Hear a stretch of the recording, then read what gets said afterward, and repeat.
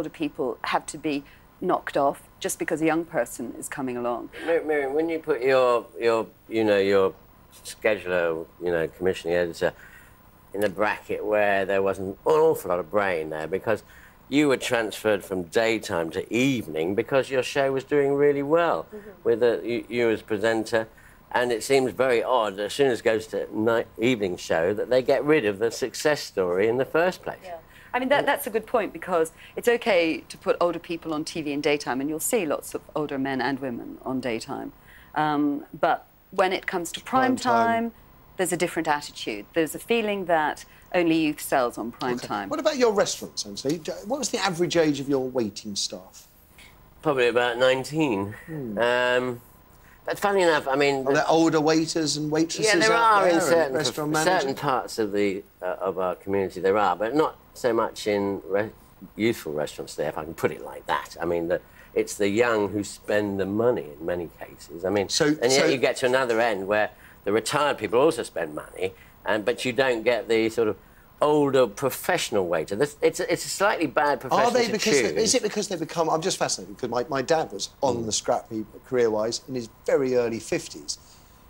And you do wonder, because he was much more expensive than somebody younger than him, and I wonder whether that's cruel, harsh capitalism at work. I think undoubtedly. I mean, the only problem with our profession is that waiters don't treat it as a profession. They're waiting for another job, generally, and which is such a shame. It's not a profession.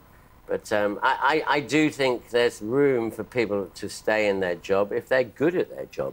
That's the key. And you're obviously good at your job. The thing about my case is that we weren't even considered.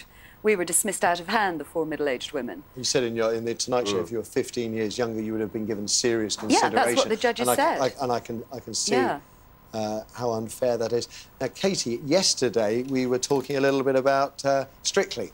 Yeah. And your views on that, if you want to expand. Well, no, I think that, it is obviously something which, in light entertainment particularly, applies to women and not men, and that the evidence of that sexist as well as ageist is right in front of you. You can't possibly watch Strictly Come Dancing and not see that Bruce Forsyth is, probably almost double the age of Tess Daly, and but the issue is that I think that becomes, in people's perceptions, as normal telly. Yes. Whereas if you reversed it, if you had Gloria Hunniford and Vernon Kay, I mean, I know the age difference isn't that as big as it is with Bruce and Tess, but, people go, God, what am I watching?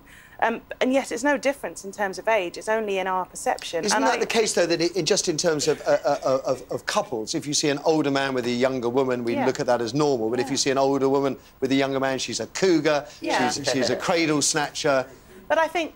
and I think, yes, and it is jarring. I'm not going to say that I wouldn't find it odd to watch initially, but I think it's not good enough for people like Michael Burke, and I'm not sure what the context of whether he was being tongue-in-cheek there or serious or what. You're right, OK. Right, well, that's another show, isn't it, perhaps? Maybe after the watershed. But, Burke by name, Burke by... Yes. But I think it's not good enough for people to say it's what the public want, and therefore we ought to give it to them. Because that's not the case. It's not what the public want. No. And that came across very clearly. And also, I think it's also, just quickly, it's dangerous to say it's tokenism to have a woman or a minority person, because what that implies is that there is no woman or person of an ethnic minority or a minority group who isn't capable of doing the job. It depends how it's done. If you have, Somebody has to be good at it. When we first saw more people of colour on TV, they were working as cashiers in soap operas or criminals, and we have to move beyond that. It's a huge subject. We've heard a little of what the panel think. After the break, a chance to hear some of your thoughts. The overriding question, does everyone have a shelf life? If older people don't get elbowed, how else can younger people get a foot on the ladder? A problem exacerbated by the fact, perhaps, we're all living longer. 0207 173 5555. That's the number you need. Your calls and nothing but your calls.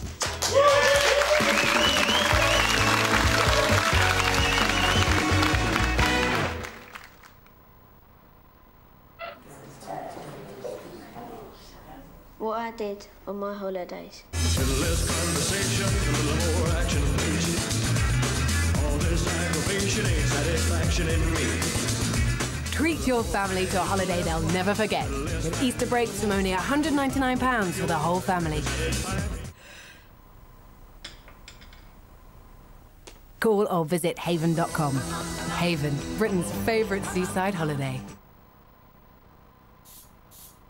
Every week in the Sun's Buzz magazine, we have all the best beauty and fashion tips. And in our Valentine's special, we've teamed up with Barry M to give every reader a free makeup kit worth over £9. Get your Barry M lip gloss, eyeliner and nail polish to complete your Valentine's look. And read the secrets behind the big Corrie Valentine's wedding. Go glam with your free Barry M makeup offer in Buzz magazine, only in this Saturday's Sun. What makes Great Ormond Street Hospital special? It's got lots of toys and it doesn't smell funny. Is it that we bring hope to hundreds of thousands of sick children with complex and life-threatening illnesses? My nurse is called Linda and she makes me laugh. Or that our nurses and doctors offer some of the best specialist care in the world?